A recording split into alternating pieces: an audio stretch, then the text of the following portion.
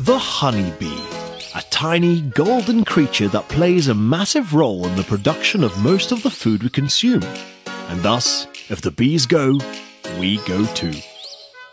Although sharing a common purpose, honeybees do not come from the same pot of gold. There is one particular bee that has its roots set on a small island in the Mediterranean called Malta.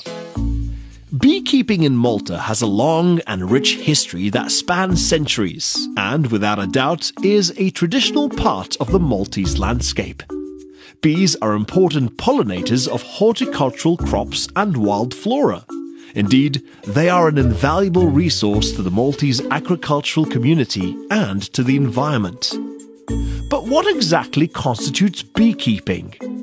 Large colonies of bees are kept in man-made hive boxes. Inside these boxes, bees lay their eggs, store their collected nectar and pollen, and produce honey. While each colony contains around 40 to 80,000 bees, only one of them is the queen. The queen bee is the largest bee in the hive, as well as the only adult.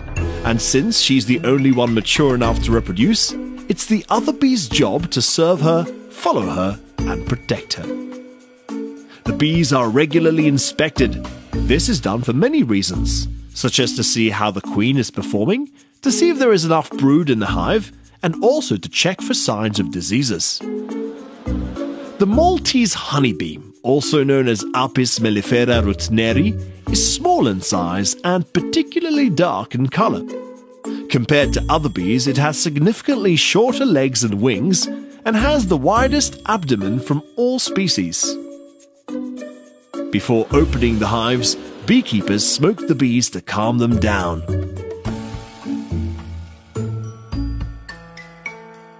The Maltese honeybee is also a highly productive species that has adapted very well to its local conditions. It has been observed working even during hot days and in strong winds. Research and experiments have been carried out to further study this particular bee from a morphological and molecular perspective.